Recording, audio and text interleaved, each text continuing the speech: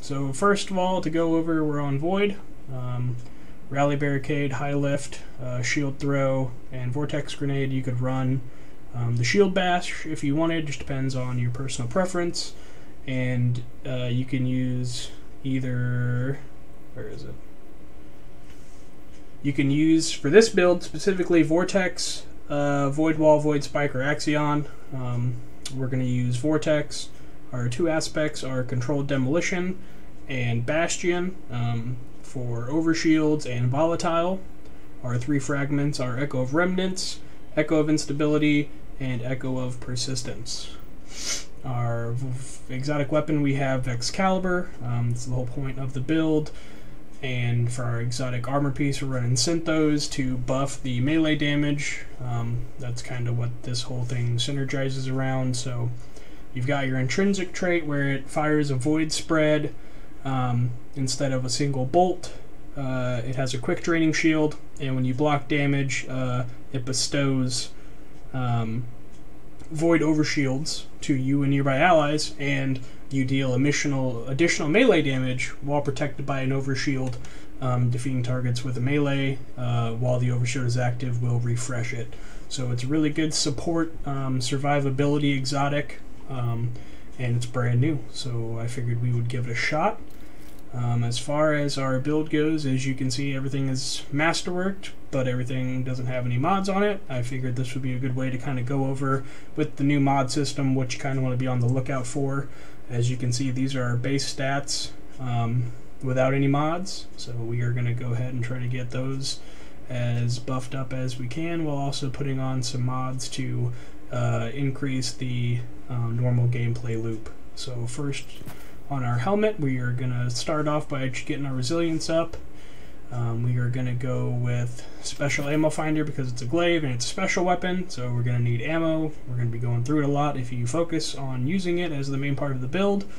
And it is also void, so let's do, where is it, void, rapid void weapon final blows create an overpower. That should count even as a melee final blow, which is what we're going to be going for, so that'll help.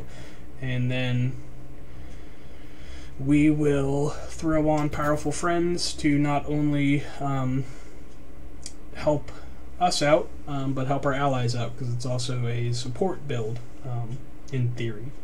So we'll throw that on there. That just makes it so that when we get Nord power, it increases our allies by giving them an armor charge. So we are going to go to our arms now, throw on another resilience mod.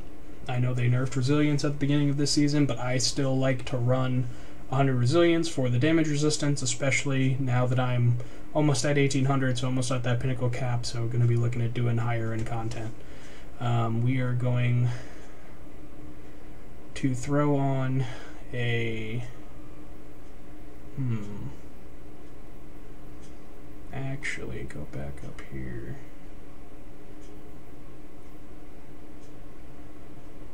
So I lied. No, I didn't. That'll be fine. That'll be fine. We don't necessarily need to worry about getting our super back from grenades, but we do need to get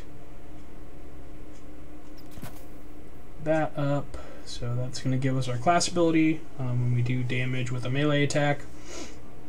And we are going to do the same thing for our grenade cooldown.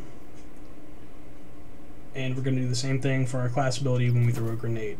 So this is all, these three slots are all about getting your abilities back. And you'll see we'll do the same thing on our mark as well. So down here we are going to throw on the lowest resilience mod, get us to 100. We are going to throw on concussive dampener. We're going to throw on a void resistance and a solar resistance. This is because now we have AoE resistance, void resistance from Vex enemies, and void resistance from solar enemies, which are Cabal, and with Lightfall being completely focused on vexing Cabal, this tends to work out pretty well in any content that you're running. So now we are going to work on our recovery. So the two most important stats, in my opinion, our resilience and recovery, and I'm glad to see that the stream is working properly, so that's good. Now we are going to do the Void Weapon Surge, because we are going to be picking up orbs, and we're going to be using a Void Weapon, aka the Glaive, as much as we can, so anything we can do to boost its damage. We are then going to do the same thing when we pick up an overpower, reduces our grenade cooldown, and do it for our class ability. Now we're going to go down to our mark, and we are going to do a recovery mod.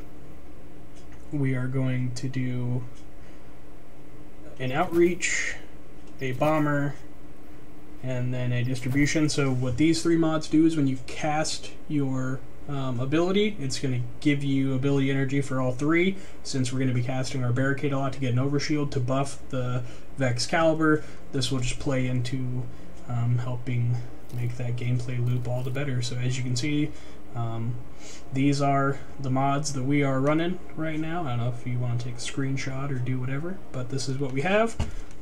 As you can see, like I said earlier, these are the weapons we are running, and so we will see. What was that little logo I just saw?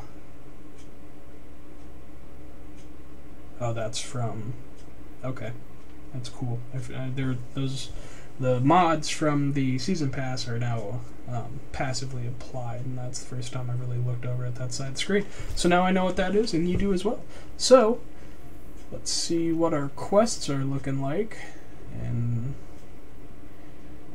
so I need to complete the partition activity. This is the third part of the new heavy exotic glaive quests.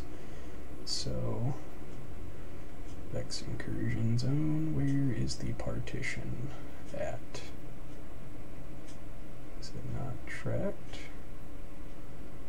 Blue Jay. Okay, well, we will go there. I'm gonna see if anybody in our clan is on right now. See if they want to join.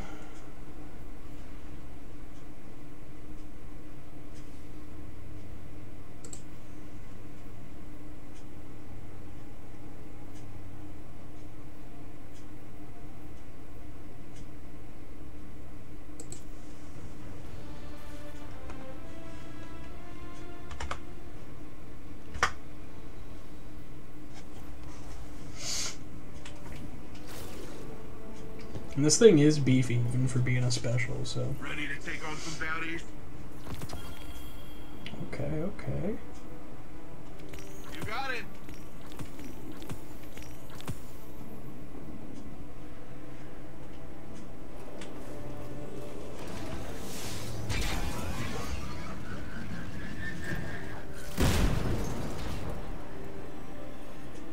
Oh, darn me, I made it. There we go. Big bet.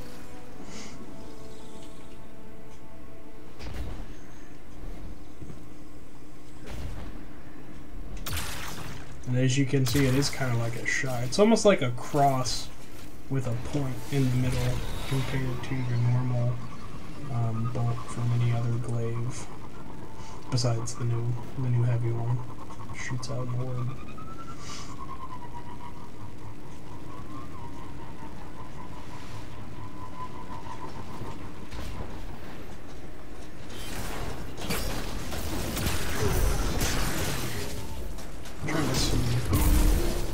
Damage numbers.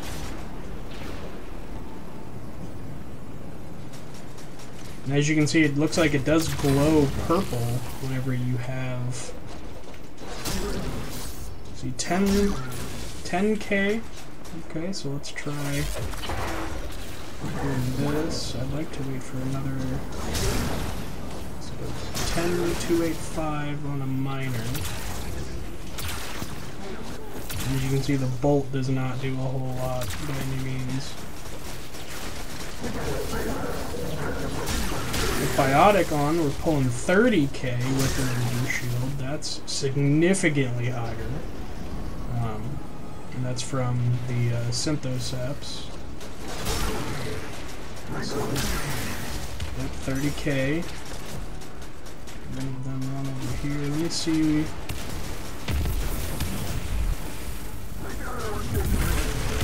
Okay, so now we've got Volatile. We'll hit him.